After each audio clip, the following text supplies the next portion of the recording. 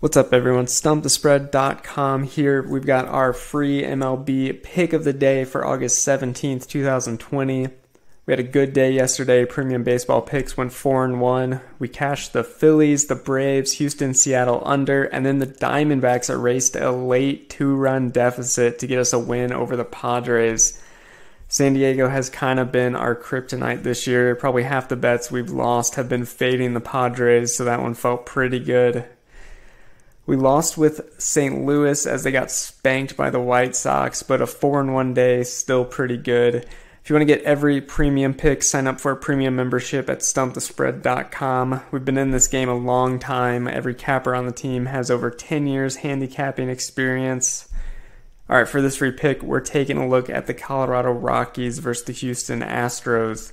Colorado comes into this one losing 5 out of their last 7 games, while Houston has won 4 straight. Colorado will start Kyle Freeland, left-hander. He's a southpaw.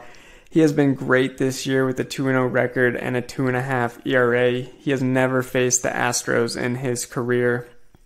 The Astros are going to counter with young right-hander Brandon Belock. He's been outstanding as well. 2-0 record, a 1.76 ERA. Belock has really good command. He's got above average breaking stuff, and when he's on, I mean, he's hard to beat. He's been looking really good this season. I'm really excited to see him pitch again here.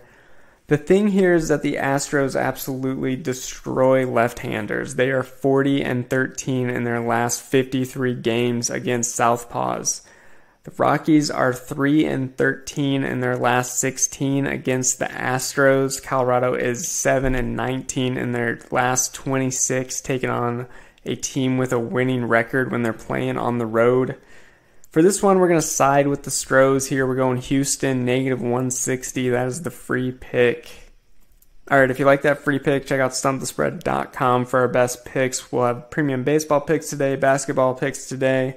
We're loading up on the UFC for fight night. We hit a plus 375 dog on the last UFC card, so we're just getting warmed up to the task on the fights. Head on over to StumpTheSpread.com and check it out.